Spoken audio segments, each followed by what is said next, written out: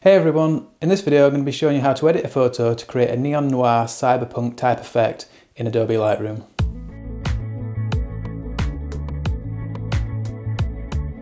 So in my video last week I went out and did some nighttime shots in my hometown with my smartphone camera, and I did quite a lot of editing work on those shots to give them the cyberpunk neon noir effect that we're going to be looking at today. If you didn't see that video, I'll link it up top now, and I'll put a few of the shots on screen that I got last week.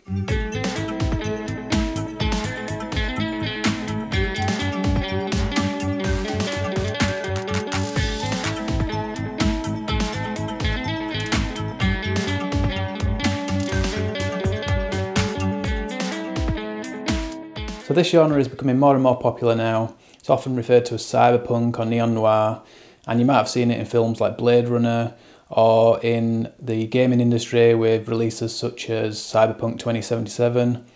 And there are quite a few photographers out there getting shots like this. And one of those, which I mentioned last week as well, is Liam Wong. So this is a book of his. So you can see the effect that we're going for. Very saturated colours, often focusing on strong light sources. All of his images are in really built up urban areas, often in Asian cities like Tokyo, Hong Kong and things. But don't worry if you can't get to Tokyo right now, because you can get this type of shot almost anywhere, and you'll see that a large part of getting this look is in the editing process. So I'm going to show you that in a moment. Before I do, I just want to say that all of the settings and parameters I'm tweaking today, I've screenshotted them and put them into a PDF guide, which you can download, and I'll show you how to get that at the end of the video. So yeah, let's dive in. This image we're editing. It's not the best I got on the day, I don't think, but it does contain the widest range of changes. So I thought it was a good one to just show you all the different things that I've done to the image. So yeah, let's get cracking. Okay, so if I reset this, you'll see what we started with. Doesn't look like the end result at all. So you can see there's quite a lot of processing gone into this to give it that look. The first thing that I'm going to do is crop it. So after a bit of deliberation, I decided that a square crop would look best for this image. I don't want that post on the right hand side, so I'm just going to bring that in a bit. And I think that's about right. And I think I've just straightened it up a little bit. Maybe just about like that. Okay. And the main kind of edits with this type of image are the white balance, the colour settings and the colour grading settings. It's all about the colours really. So the first thing I'm going to do now that I've cropped it is just go down to my colour settings. Now I should say that when I did this, I did it all by eye and I was kind of playing back and forward with the colours to see what would work best. Right now I'm kind of replaying it for you if you like, so I'm just going to go through. I've got all the numbers and I'm just going to show you, I'm going to adjust them as I go along and show you the numbers. But yeah, just bear in mind that that's not how I worked when I first edited this. I was working back and forward and doing it by eye. We're going to bring the reds down to about -7. Oranges, brought those really quite far down because I want those to become more pinky rather than orange. And this is on the hue settings, by the way. The yellow, that's going to come down quite a lot as well. To 38, -38. Green, I left. I bumped up the aqua to +12. That's just to affect the green of the traffic lights. And then the blue, that came down a bit to -13. And we'll leave purple and magenta. And saturation, brought the orange down to -37. There is a tendency with these types of images just to go crazy with saturation. And the final images are quite saturated, but you need to, tone it down a little bit and rein it in, because you can get carried away and you just get a ridiculous image which is just way too oversaturated. So I like to just bring down some of the saturations. Yellow and green we're going to bring down, so yellow to about -7, green about -15. The aqua, we're going to bump that up, and blue we're going to bring down. And it will also depend on your image as well, what settings you're going to change with the colours. But this is what worked for this particular image. Luminance, this is just going to change the brightness of various colours. So we're going to put plus 24 on the orange, make that a bit brighter. The yellow we're going to bring down to -7. Greens going to come down to -15. Aqua to -15. And we'll leave the rest. Okay, so that's the basic colour settings changed. Now we're going to go to the colour grading, and this is where the magic really happens. This used to be called split toning. If you haven't updated Lightroom for a while, you might still see the split toning panel in your panel setup. But this is what it's called now, colour grading. And what this allows us to do is just change the colour values of different tones in the image, so the shadows, highlights and midtones. So what I'm going to do first is just change the shadows to a blue colour. So by going around the circle we change the hue, and then going towards the centre will make it more or less saturated. So I want it around about there, I think, and I'm going to make it quite saturated. Okay, and then for my midtones, I'm going to go for a kind of pinky colour, so about there, and I want that a bit less saturated.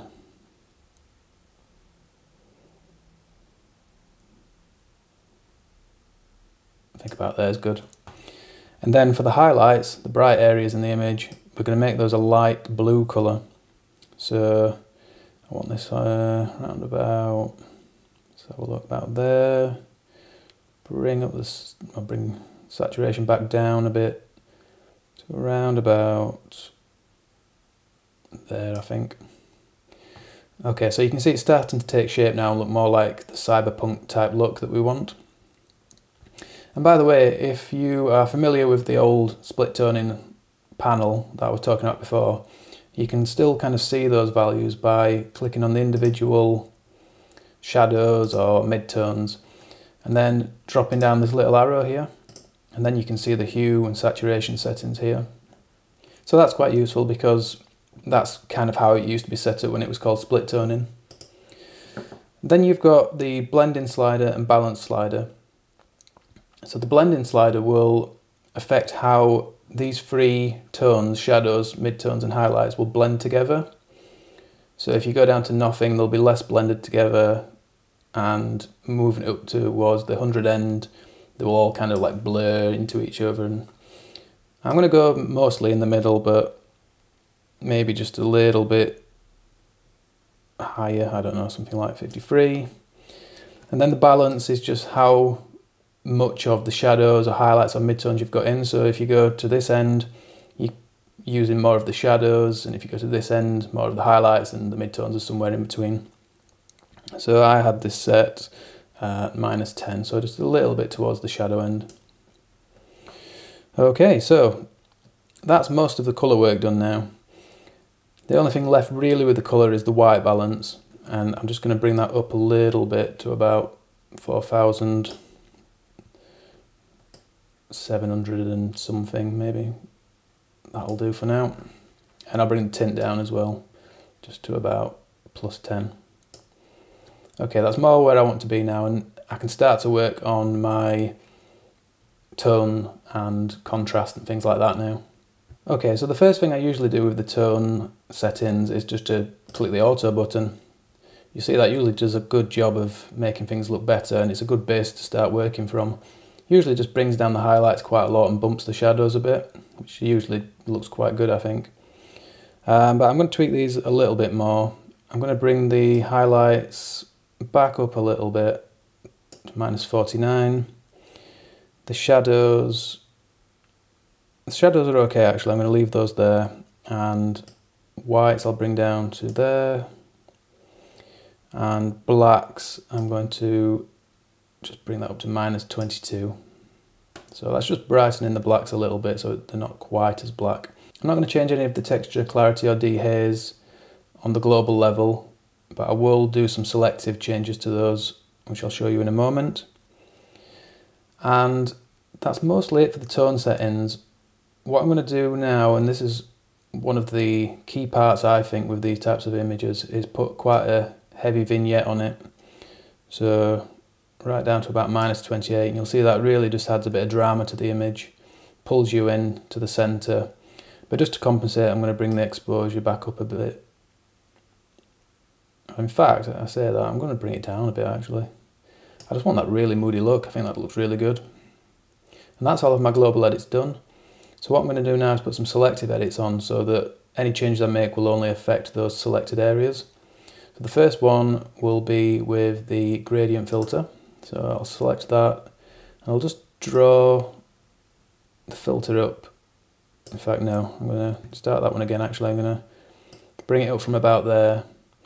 So that'll mean that my bottom area is mostly getting affected, and then it'll start fading out from here to here. So if I press O on my keyboard, you can see the red area is what's being affected. And with that, I'm just going to bring up the clarity to about 17 and texture to 14. And that'll just give me a bit more detail in the bottom area where we've got these nice cobbles and reflective areas of light which are caused by the shiny floor from the rain. And that's all I'm going to do with that one. And one of the things that I wanted to change on this one is the light here, which is being caused by the traffic light. Now, like I said, I was just using my smartphone, which has done a pretty good job generally. However, it hasn't handled some of the highlights brilliantly. It's quite burnt out if we look at that traffic light. And you get this strange kind of halo effect there. So there's not really much we can do about bringing that back. The information's lost there with the highlights burnt out. But what we can do is just soften that a little bit. So what I'm going to do is use the radial filter. And I'll just draw out a circle from there. If I press O on my keyboard, you'll see all the red area is going to get affected here. So what I want to do is click invert down here, which means that just the inside of the circle is going to be affected now. And I'm just going to change the feathering on that, just so it's a little bit more feathered, fades out a little bit towards the edges. And what I'm going to do with that is just brighten it mainly. So I'm going to bring the dehaze down. That kind of brightens it, but it also makes it more hazy looking, which just adds to the kind of effect of, the glowing effect of the light. I'll bring the clarity down a little bit as well. And then I'm going to increase the exposure a tiny bit. You don't want to go too high with this. And the highlights as well. Quite a lot with the highlights. So you'll see we've got rid of that nasty ring now. We've still got the blown out highlights, the whites. But what we're going to do to compensate for that is bring the whites right the way back down to about -89. So what that does, gets rid of the halo, it increases the burnt out highlight, but because we brought the whites down, it's not too distracting. And I think that looks better than with the weird halo in the middle. And the last thing I'm going to do to this image is just get rid of this strange flare we've got here. So for that I'm going to use the spot removal tool, which is up here, and just paint over that. And that's it. So that's our final image. We compare it to how it was before. Quite a change. And it shows you what you can do just with a smartphone camera and quite a lot of editing really. So that's how you can give your images that cyberpunk or neon noir type effect using Adobe Lightroom. So to get the guide, just head over to my website, robertbishop.uk. You should see my blog over there in the menu. To click on that and go to my latest blog post about neon noir cyberpunk Lightroom settings. You can read the blog post and scroll down the page. At the bottom you'll see the link there to download the document containing the Lightroom settings. So that's it for this one. I hope you found it useful. If you're not subscribed yet, then please consider doing so. You'll keep up to date with everything I'm doing then, When we're not in lockdown, I'm hoping to be out and about doing landscapes, wildlife, macro, things like that. So make sure you subscribe, and I'll see you every Sunday morning at 10 AM UK time for that. And yeah, just thanks a lot for everyone for watching as usual. So that's it for this one, guys. I'll catch you later. Bye.